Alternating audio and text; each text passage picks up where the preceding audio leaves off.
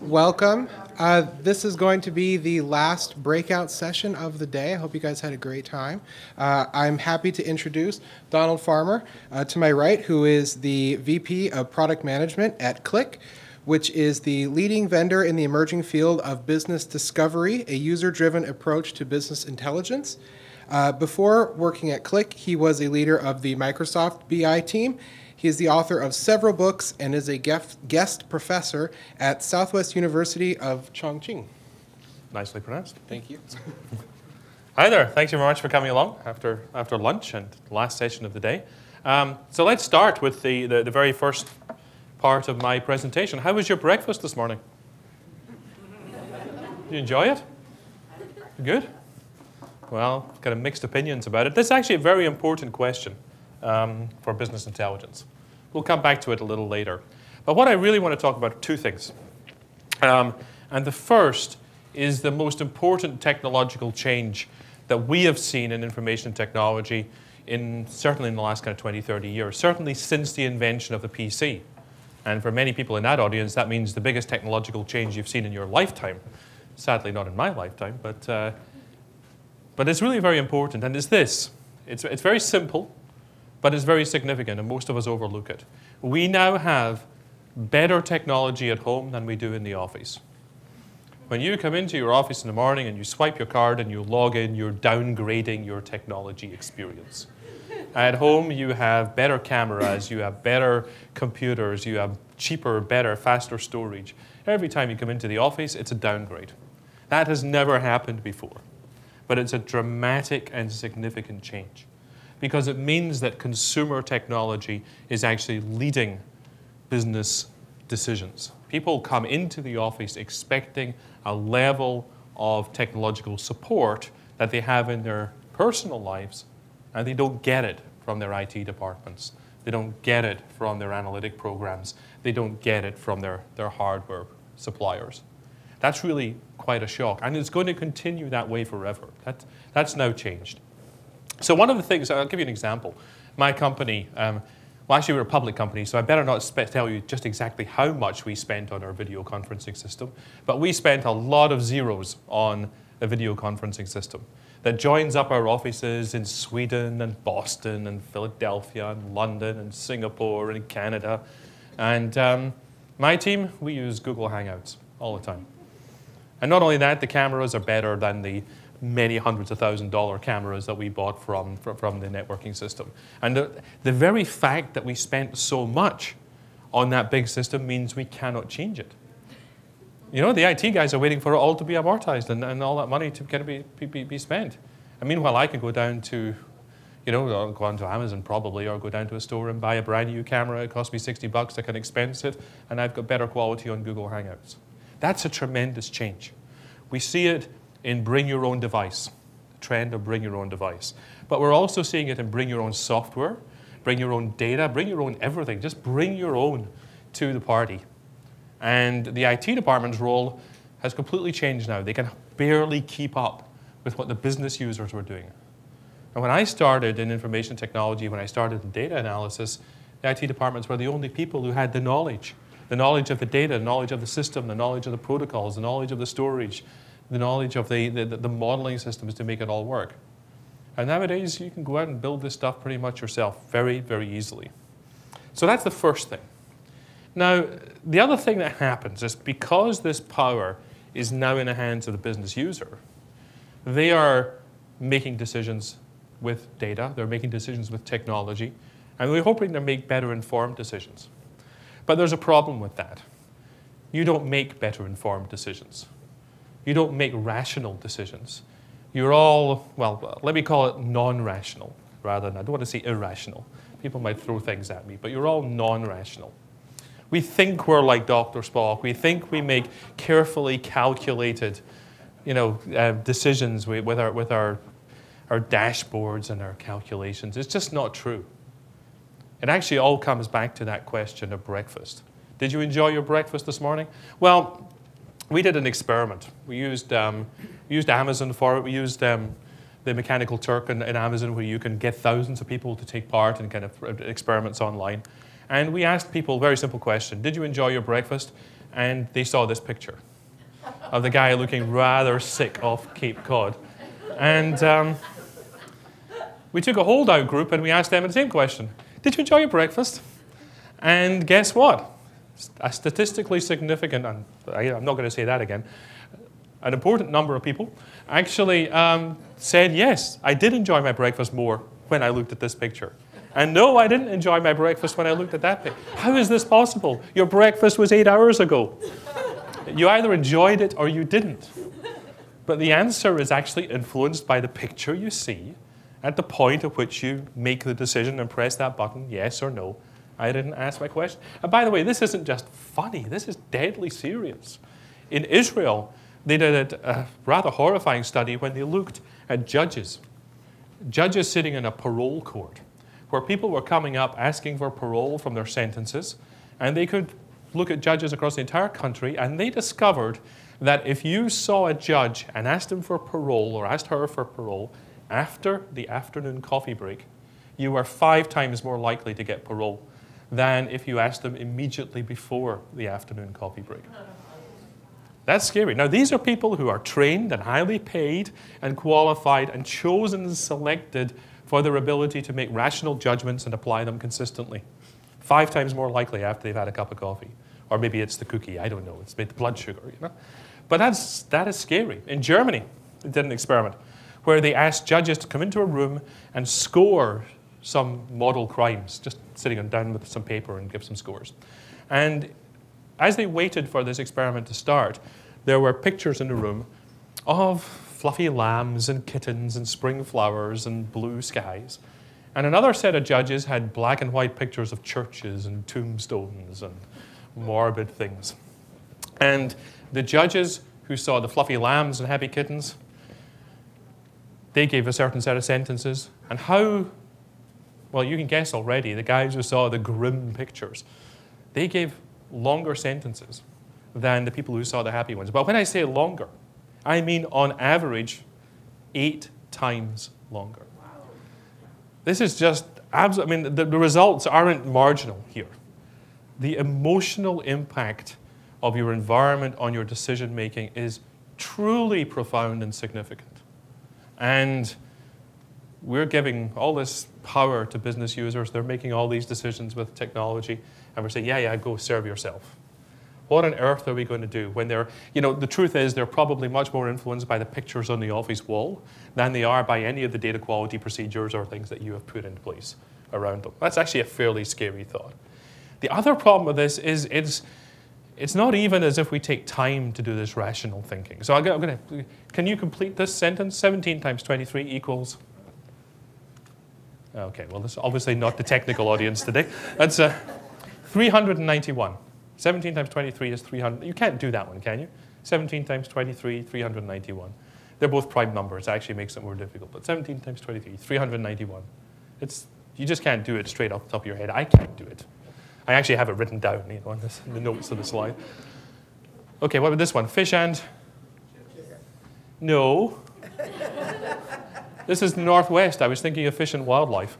Or actually, maybe I was thinking of Fish and Richardson, the intellectual property lawyers, whose logo I'm using without permission, which is rather scary. But this is important. There you go. Fish and... Americans don't even call fries chips. Why on earth did you say fish and chips? I come from a country where we know what chips are, and yet automatically, fish and chips, you did that instantly. You can't do 17 times 23, but you can leap linguistically across an ocean and say fish and chips.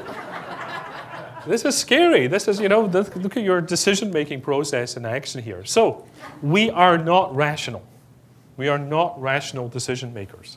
And the influence of irrationality is not small or marginal. That's really important. It's very, very significant. Now, there's another important point about technology I want to come back to, which is the nature of the technology that we have today that we're using. I talked about bring your own device, and that's actually very, very important. The mobile experience is a significant part of bringing these technologies to us. And I'm going to join these two themes, the analytic theme and the mobile theme later on. But let's talk about this one for a moment, because mobile technologies are not just about mobility. In fact, the mobile aspect of a mobile technology may be the least interesting thing about it. It's not the fact that you can take it anywhere. To a certain extent, we've always been able to take technologies anywhere. I used to have an old Osborne. It was like, it literally weighed 34 pounds. I used to have to carry it around with this big, I mean, it just broke my back carrying that thing around when I was doing a consultancy. But that old Osborne, it was portable. I was sitting around a table with some analysts just a couple of weeks ago at a conference. And they had iPads and iMacs and things like that. And so MacBook Air, for example, which is a very, very portable machine. It was very interesting to me that they called the iPad a mobile device, but they didn't call the MacBook Air a mobile device. That's a laptop. But an iPad you've got an iPad with a keyboard sitting at the front there, but that's apparently a mobile device. The 1 pound, kind of 2 pound iPad Air apparently is not mobile. This is crazy if you ever brought up with the kind of technology that I grew up with. So what is the importance of the mobile device if it's not its mobility? It's actually this. It's touch. You can touch the mobile device. It's the touch interface. And the touch interface has a tremendous impact. Anybody can use a touch interface. Anybody at all. It's really quite dramatic. There's actually a program called Apps for Apes. You go there, redapes.org. And Apps for Apes actually delivers iPad applications so that apes, orangutans, and gorillas can FaceTime with each other and not get bored in the zoo. They couldn't do that if they had to enter kind of codes and things or use a keyboard. They can do it because it's a touch interface. You see a picture of the baby playing with a touch interface. My cat has a Friskies application on my iPad that she loves playing with. Friskies actually had a developer hackathon in Los Angeles recently to develop new games for cats. This is all possible because of the touch interface. The touch interface is so natural for 2 reasons. First of all, it actually enables you to explore. And touch is our natural way of interacting with the world outside us. And it encourages you to explore in a very interesting way. We have a customer in the Netherlands. They're a mortgage broker, mortgage vendor, that you can go in like a retail mortgage vendor. So if you want to buy a house, you go in and you sit down. You'll go through all the mortgages and choose the one that you want, car loans and things like that. And they use our product, like Qlik, and they have QlikView on a laptop. And they would sit down with you and go through the QlikView application on the laptop, and you would choose the right mortgage for yourself. And people would either kind of go away and say, I think about it, or I don't want it. Or some of them would be, as they called it, converted. They would take a mortgage. So they're really interested in the conversion rate. How many people come into the store and actually take a mortgage there and then in the store? And as it happened, they decided to move from the laptop application to an iPad application. And when they did that, it was really good because they didn't do it all at once. They rolled it out gradually. So we could actually compare stores. There were even stores in the same city, some with iPads and some with laptops. The conversion rate, people coming into the store and taking a mortgage, was 30% higher in the iPad stores. 30% higher, just because they had an iPad. And also what was interesting is we could track using the logs how long people are spending on the machines. That is exactly the number. They spent exactly 30% longer exploring the data with the iPad than they did with a laptop. So not only did they spend longer exploring, but they had more confidence. They made a decision better with the touch interface. And that's really critical. Touch is such an important part of our experience. But there's something else about touch that's actually kind of critical. There's a gentleman at the front here with an iPad, and you've got a keyboard. Has anybody else got an iPad without a keyboard? Okay, so are you using it just now? Anybody? You're using an iPad with a keyboard? Without a keyboard. Oh, you've got a little stand there, yeah? It's very interesting. Okay, so let's take it off the stand and just kind of maybe flick through it or browse through it or something. You'll see something very interesting happening. Can you do that? Sorry, that's a hassle. Okay, and then you're working on yours, yeah? So something very important about these 2 examples. Let me show you. It's exactly this difference. When you browse with an iPad or any other device without the keyboard, it's what we call a lean-back user experience. You literally, your body is in a different position. You lean back, you lean forward. It's very, very significant difference. Now, why is that significant? well, frankly, the pictures on the wall influence your decision by 800%. I think this is actually pretty damn significant. Yeah? The physical position you're in actually changes the experience of it. The lean back experience is a browsing experience. It's a relaxed, let me see what comes to me, let me sort through this, let me explore experience. You sit on the couch, you use your iPad. You sit at a desk, you put a keyboard on it, or you use the laptop. It's a very different type of experience. Which brings us to this guy. I did promise. I think I've done breakfast and gorillas already. So now we're on to, and fish, yeah. So now we're on to squirrels. What has he got to do with all this? Well, this little guy lives about 10 miles northeast of here in a town called Woodlandville. And he lives on my property. And he's a very advanced business intelligence user. And not just because he lives on my property. He actually has some really interesting problems to solve. And the way he solves his problems is core to how you will enable people to navigate the world of data without relying only on kind of short-term emotional decisions, without relying on highly technical decisions. Because the way he does it is he forages. He's in a hazelnut tree here, and he loves hazelnuts. And I don't know how he finds the hazelnut tree. We've only got like 4 hazelnut trees.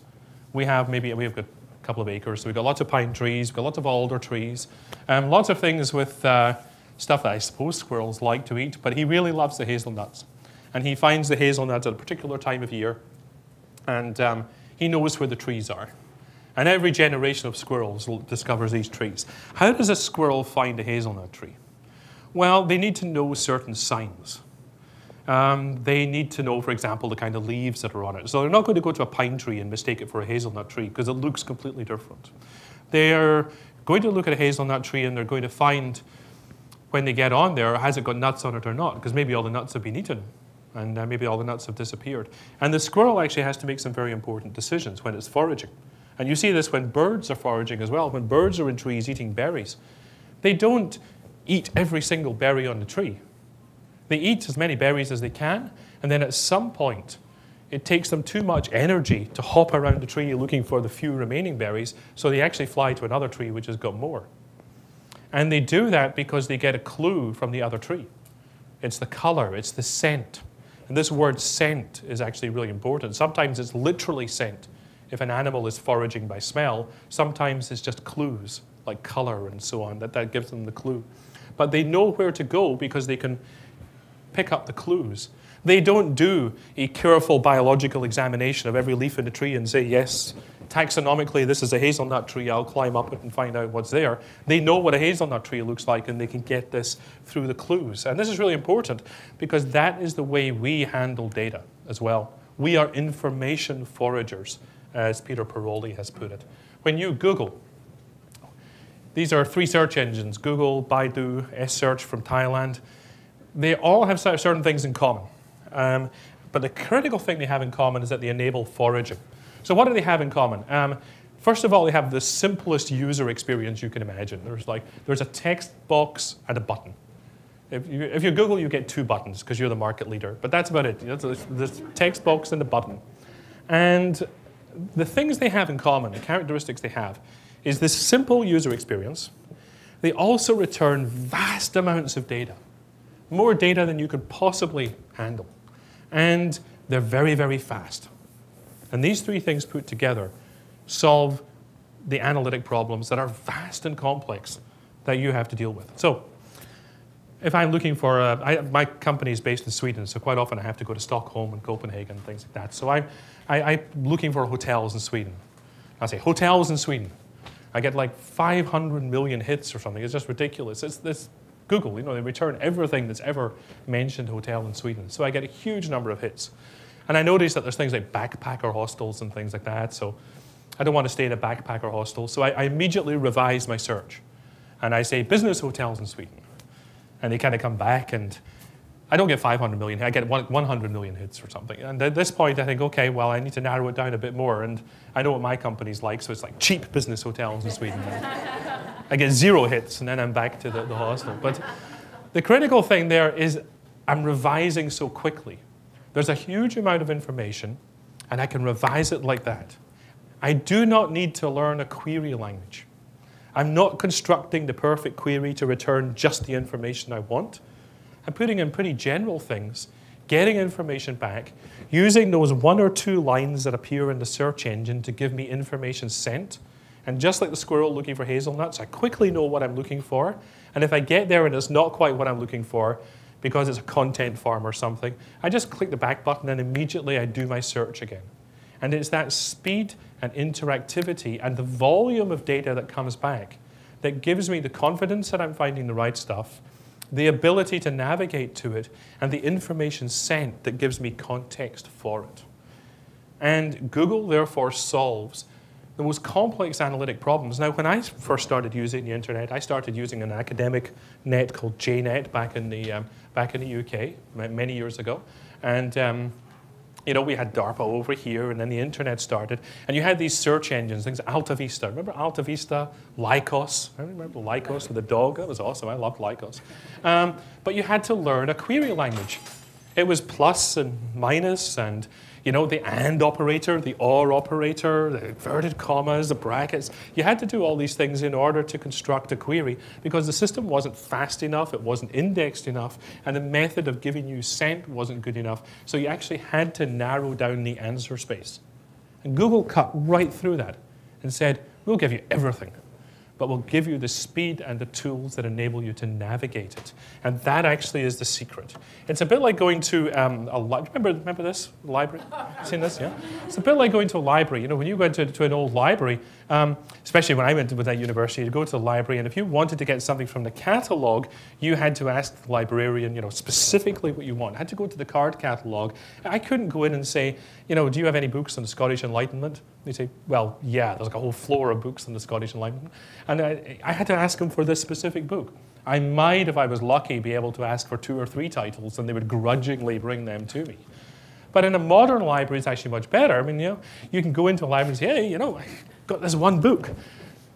But go into a library that you can browse, and the experience is very different. First of all, you don't need to know exactly what you're looking for. You need to know where to find it, but you're not querying, you're browsing. And browsing gives you more information. I can flick through these books. Let's say I was looking for a history of Seattle. I might find a book I was looking for. I might find books I wasn't looking for. I'll find related books, associated books. And I use information sent to find them. It's the cover, it's the author's name, it's the title, it's flipping through, looking at the index, looking at the context, reading the blurb in the back, looking at the pictures. That's all sent. I don't sit down and read every single book. I just scan the information, get the scent of what I want, and if necessary, I'll go to another shelf and look somewhere else if that's not exactly what I'm looking for. This is a big difference. We can do this because we are also foragers. We're hunters just like the squirrel. And we have exactly, people have actually modeled this. Peter Paroli at the US Navy Research Department modeled the way people use the internet. And the models are information foraging models. They look exactly like the models that animals use when they forage for food. The other thing that we have in our world, which is also very important to this, is we have hierarchies. Yeah? Now hierarchies, if all of us work in businesses with hierarchies. Unless you're in a 1 or 2 person business, you work with a hierarchy.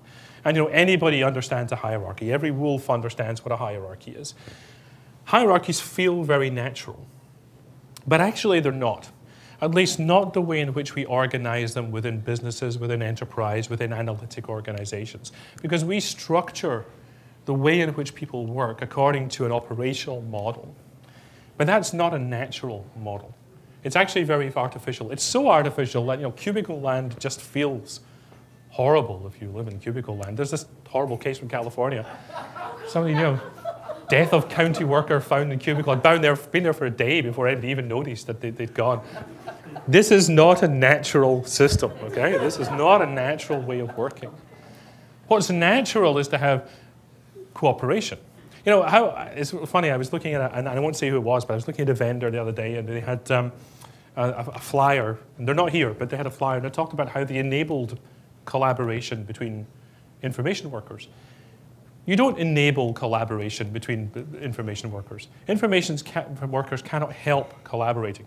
2 people standing at the water cooler talking about this month's or this semester's or this year's numbers, They're collaborating on data. You can't stop people collaborating on data. What you can do is provide tools which make that collaboration easier, which make that collaboration more rich in content. But you don't need to help people collaborate. We're compulsive collaborators. We do that anyway. The real structure of our society is much more like this. We tell stories, we communicate, we collaborate. We're fundamentally social beings, as well as emotional beings, as well as non-rational beings, and as well as being information foragers. As a friend of mine said very wisely, people just don't trust data. They only trust other people. When you get numbers from your data team, when you get a data feed, if you look at a set of latest reports, do you trust that number? Actually, you don't. What you really trust is the person who gave you the number. You don't edit, you don't audit, you don't go and look at the metadata of every number that lands on your desk. You could never do that. It's actually trust. If they get it wrong, you might not trust them again. Then you might go and audit. But mostly you work on the basis of trust. And trust is a very human thing. And this is something that I'm trying to get across, I think, that we're fundamentally human beings in this process. So what's this got to do with, in a sense, with analytics? What can we do to solve these problems? Clearly, there's some hints here in what I've said. Give people touch interfaces. They will explore, they will discover. Exploring and discovering and browsing and foraging is more likely to give people complete results. They're going to find the results that are related. They're going to find the results that are not related. They're going to get a better sense of the context than if you give them one number. If you give them one number, if you give them one dashboard, if you give them one visualization, what you're saying is, first of all, trust me. And secondly, you're saying, I want you to take a shortcut decision based on only the information I'm showing you. And they're going to shortcut, and they're going to come up with the equivalent of fish and chips, but that answer is also going to be influenced by all the other things that are going on in the world at the time. Give them time to explore. And they'll take that extra time to explore, and they'll find all the other alternatives, and just like the person browsing in the library, they'll find the richer experience. We call this, we actually call it natural analytics. And the reason we call it natural analytics is we're trying to bring technologies that work with the way in which you work. I love this example. You all know the QWERTY or the AZERTY typewriter, depending where you live. The QWERTY typewriter was designed and delivered. This is the original patent design for it. It was designed for a very simple purpose, which was to stop the keys from sticking. I think this is a well-known story.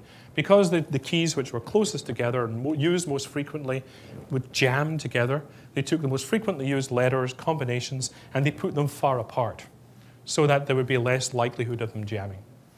Amazingly, even in the world of touch technology, and I bring out my tiny little computer, and it still has a QWERTY keyboard. Well, there's nothing on here that's going to jam mechanically together. I hope not, anyway. And I don't need it, but that's just become so persistent. It's an unnatural system, which helped us at one time, but now actually gets in the way. How many people here can type properly? No, you're kidding. Really? Actual? Wow. Which conference is this? Oh, am I in the right place? That's right. I mean, I'm strictly two fingers. I really, wow, okay. I'm super impressed. Okay, I'll slip the next slide.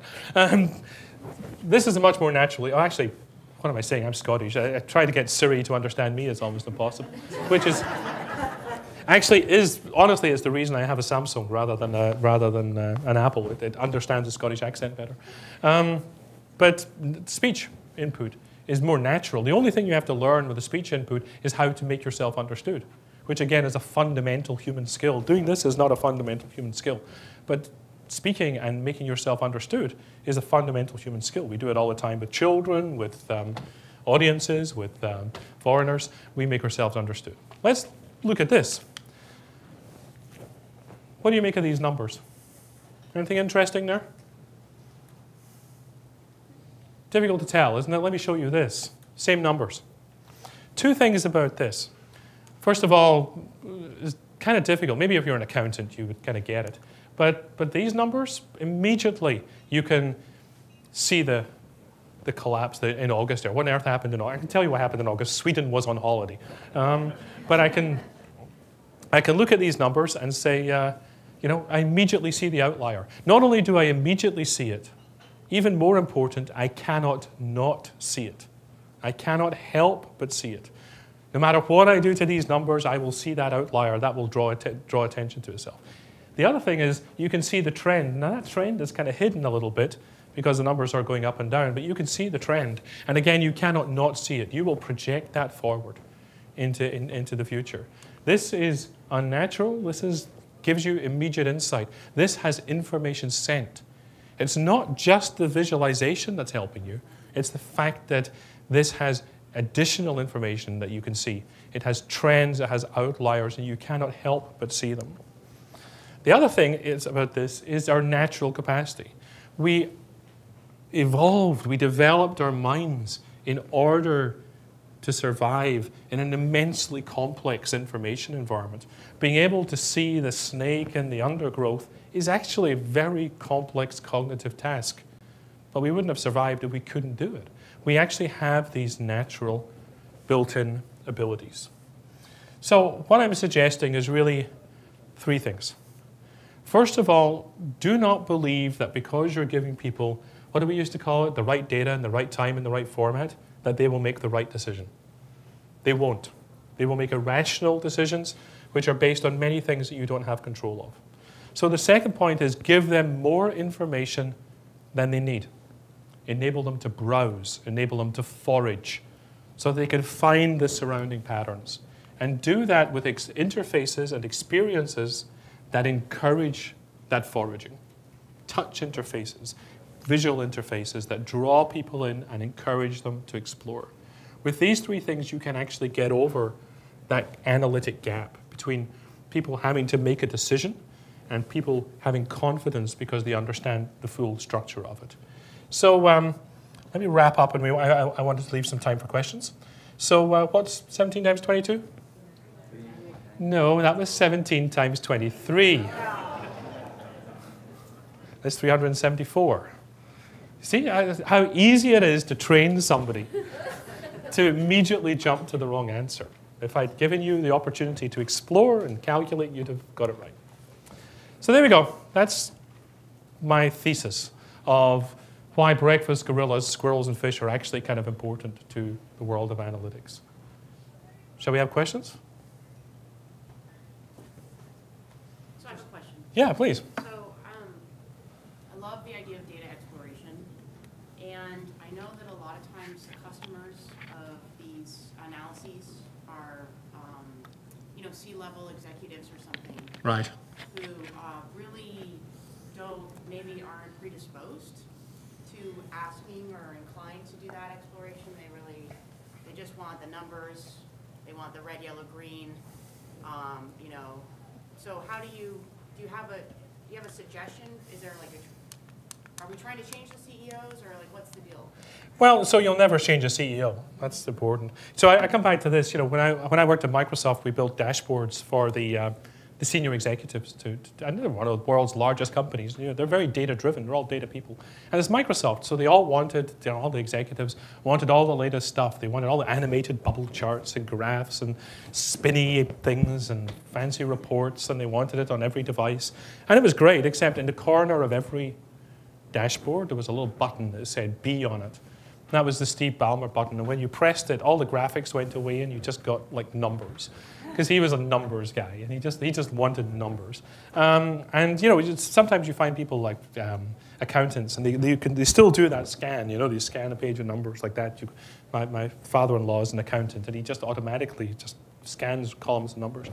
The thing about the executives is they're just human beings. This is a stretch of the imagination, but they're just human beings like everybody else. And therefore, they're actually susceptible to the same rules and to the same cognitive processes. And very importantly, they cannot not see that either.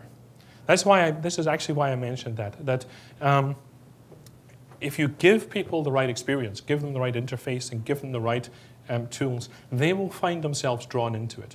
Sure, first thing in the morning, they may sit down and open the dashboard and just have to make a decision because they're pressed for time. There will be many occasions when they do that. But don't think for a moment that they don't have time during the day at which they will sort of noodle on those numbers, especially if they find that outlier. if they see those things, now they don't need to be concerned with everything that's going on. You don't want them spending all their time exploring the data. But when they have to do it, so long as they have the tools, so long as they have the experiences, then they'll be drawn into it and do that. And that's the interesting thing. You can't help it. That's the kind of cool thing about it.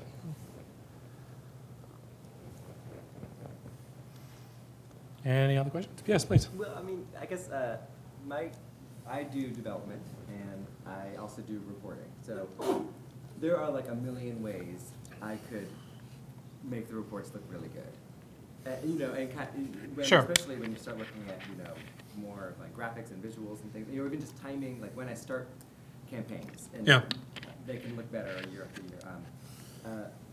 I guess what method do you have or suggest for kind of creating those checks and balances to kind of at least come to something that's recognizably... So it's important. It's not so much about making them look good, although it helps when things are aesthetically pleasing. The key thing is to get away from thinking about user interface and start thinking about user experience. Now, I know when I talk to people who design dashboards for executives, and executives are actually a great example of that, people talk about the user interface, and they say, well, what am I going to put on the screen? And when you come to my team, and my team's got some interesting people in it. We hired, we've got a guy, we're based in Sweden, we have a guy who worked for IKEA designing furniture, and he now works in our design team. We have a guy who designed websites for the blind in London. And that's a user interface challenge, if ever there was one. And he works in our team. We have people who've got really interesting design backgrounds. They would not ask the executive, how do you want to lay out this stuff on the screen? What visualization do you want? How do I show you these numbers better? They actually start the questions saying, where are you going to be looking at this? You're going to be looking at it on a plane. You're going to be looking at it in your chair. You're going to be looking at it, you know, in your office. Are you going to be sitting around a boardroom? Are you discussing it with somebody else? Who's with you? What time of day are you doing it? And they start the conversation at that level. And the reason they start the conversation at that level is because that gives them a much better sense of what the experiences of that user are going to be. And it's only after they've got a thorough understanding of all those contexts that they will then start thinking about, what do I put on the screen? Because then they can say, well, is he going to be distracted? Is she going to be kind of comfortable? Is she going to be in an exploratory mood? Do I need to show the information in a different way for making a decision under pressure, but show exactly the same information in another way for browsing later? And that kind of, very often, that's why I talk about experience rather than interface. Very often we jump straight in and we think about user interface. But it's not about user interface, it's really about user experience. And no interface will help you if it's wrong for the experience. Do you see what I mean? Yeah. Please.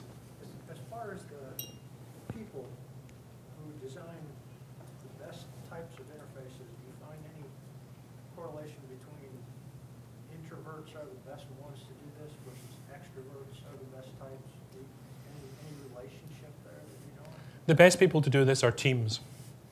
You know, it's not a person. It's got to be a group of people, and the reason is that you need to balance all these different things, which is why I kind of emphasize that we have this variety of people. We have furniture designers, we have web designers, we have application designers, we have data geeks, we have people who can barely count to 3. There's all sorts of people doing our interfaces because it brings that pattern of experience. And so it really is a team effort to do that. I mean, occasionally you will find this great person who gets it and can, but you know, that's rare. We typically have to build teams to do that and make sure you've got a, this is why, you know, diversity, and it's really funny, I talk to my HR department about all this all the time. You know, they have a diversity program and we're all trying to hire, you know, ethnically and socially diverse people. It's actually really important because people see things in completely different ways and they jump to completely different conclusions. That's a really interesting thing. People have, I mean, cultural differences. The first time I went to China back in, I think it was in '98, Shanghai Stock Exchange had just opened. There were US companies finally on the Shanghai Stock Exchange. There were Shanghai companies finally in the US Stock Exchange. And outside the Shanghai Stock Exchange, you had a big kind of LED display. Rather clunky old thing because it was 1998. And it must have been a bad day on the Shanghai Stock Exchange because everything was red. Disaster, you know. And I got there and I thought, well, how is this possible? I thought this was like the world's most rapidly growing economy. It looks like, well, has something announced? Has there been an announcement or something? They said, no, it's great. It's a wonderful day. Everything's red. Because in China, red's an auspicious color. when you give somebody a New Year present, you give them a little red envelope with money in it. That's the color of luck and good fortune. So when a stock is going up in the Shanghai Stock Exchange, they made it red. And when it was bad, they made it green. Now, they actually changed that a few years ago, and now they follow all the other stock exchanges in the world. But at that time, it was really interesting. So you bring all these people, and that's just a silly example, but you bring people with these cultural backgrounds. It's really surprising what you get. So I'm a great believer in diversity and hiring and so on. When I started my team, when I took over my team 3 years ago, it consisted of 15 men. Yeah, thanks very much. 15 men, 10 of them were Swedish. Now we have 25 people, 10 of them are women, and from seven different countries. So it's much more diverse. I think that's really important. Anything else? Okay. I've explained it all quite completely and perfectly in 50 minutes. I must try that again. Yes, please. I'm still grappling with how do you make the cultural change. So I understand, provide the data in the format that they're going to actually consume it. The user experience, I got all of that. But like if I'm dealing with clients who expect to receive a PowerPoint deck with Excel charts copied and pasted in there every month according to the schedule, how do I change So it's difficult for you to change that. But the secret is you don't change it. It's like a psychiatrist, you've got to change yourself. They will change for you. So think of devices. Bring your own. I always like this example of bring your own device. My son worked for a while in a large company. And being my son, he had all sorts of gadgets and things. And he had I think he had his Galaxy phone at that time. And he joined this company and he wanted to do his email. And of course, he just assumed he would get email on his phone. So how do I connect my phone to the corporate network? You cannot connect your phone to the corporate network. What on earth are you thinking of? You just can't bring a device into this building and just connect it to the network. You must be crazy. We've got secrets in here. We've got, numbers and emails and things like that. And this went on, and this went on, and this went on. And then exactly, I can give you the exact date. It was the 4th of January, 2012. And that entire policy changed. What happened? His CEO came back from Christmas vacation with a new iPad. I walked into the office and said, how do I connect this to the network? And then the IT department said, they didn't turn around and say, no, you can't connect your iPad to the network. They immediately connected to the network. But that's important because for years we've talked about technology changing because millennials and young people are coming up and they're also wired and they're also online. That's not true. It actually changes top down when these big changes happen because that's when strategic decisions get made. You may need to wait until the point where your CEO comes in and says, I'm really fed up with seeing all these numbers. I saw a wonderful chart on the front page of the New York Times and I want it to look like that. And that's when change really happens. Aside from that, you're just kind of chipping away at the edges, doing your best. But when that does happen, the change is like an avalanche. It's monumental and it happens instantly. And everybody I talk to who's been through this experience can repeat that same story, as I said about my son. The CEO or the CFO or somebody comes in with an iPad, typically with an iPad or an iPhone, and suddenly the corporate policy changes overnight.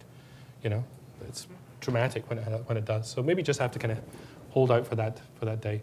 Just keep putting examples of really kind of great visualizations in front of them, hoping that somebody gets the message. Anything else? Okay, I think we're done, Gunnar. Thank you very much.